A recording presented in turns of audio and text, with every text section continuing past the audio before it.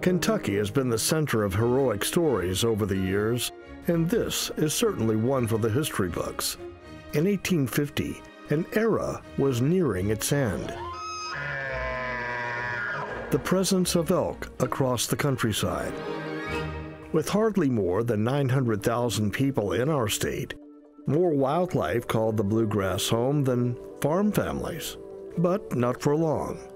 On the rolling landscape, the very last of our native eastern elk were being hunted out.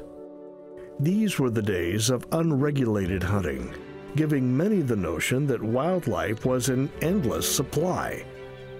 In reality, not just our majestic elk, but white-tailed deer, bison, black bear, and many other animals were paying a price.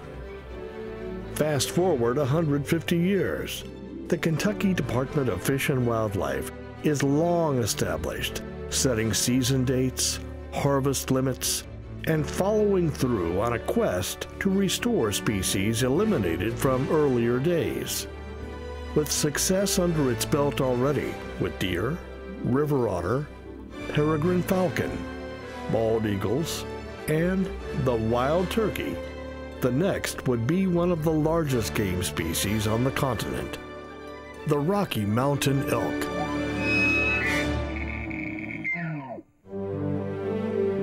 But many obstacles loomed.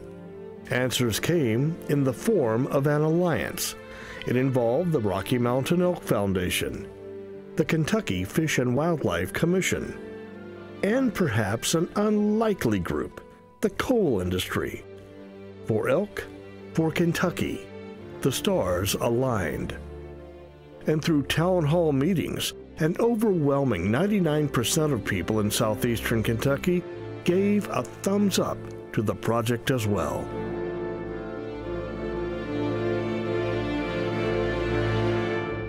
It was 1997, and Christmas came early. Our first 7 elk were a gift from Kansas. The date was December 18th. Gathered at the Cypress Amax Wildlife Management Area in Perry County, near Hazard, 4,000 locals held their breath. Busloads of school kids watched history in the making. I think this is one of the most wonderful things that's ever happened to Eastern Kentucky. And an optimistic governor, Paul Patton, did the honor of unlatching the gates.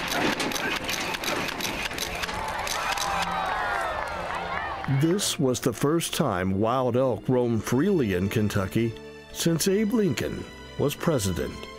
Over the next 4 years, more than 1,500 elk were captured in western states, including Utah, New Mexico, and Arizona, and relocated to eastern Kentucky. Restoration continued until March of 2002. By then, the herd was strong enough and genetically diverse enough to sustain itself. The success of this restoration is due largely to the citizens of southeastern Kentucky. And Kentucky's sportsmen and women are key in its future, working each year to help keep their numbers in check. The first one is Tracy Cerise, C-E-R-I-S-E. Kentucky's elk hunting heritage returned October 6th, 2001. This is the first elk taken in Kentucky in over 150 years. That first hunt saw 6 bulls and 6 cows harvested, and there's been a steady increase each year since, culminating in 2016 with 521 elk harvested in Kentucky. Yes, elk hunting has returned, and hunters are taking advantage. Over the last 15 years, hunters succeeded at a rate of about 65%. And they're harvesting record book elk. The top 10 elk in Kentucky history books all score over 365 inches, a trophy in any state. Elk in Kentucky are thriving, and arriving at this historic moment wasn't easy. It was the most extensive elk restoration ever attempted in the United States. The present-day 16-county elk zone spans 4.1 million acres exceeding the size of Yellowstone National Park. And the Commonwealth of Kentucky takes pride in knowing that it's home to the largest elk herd in the eastern United States.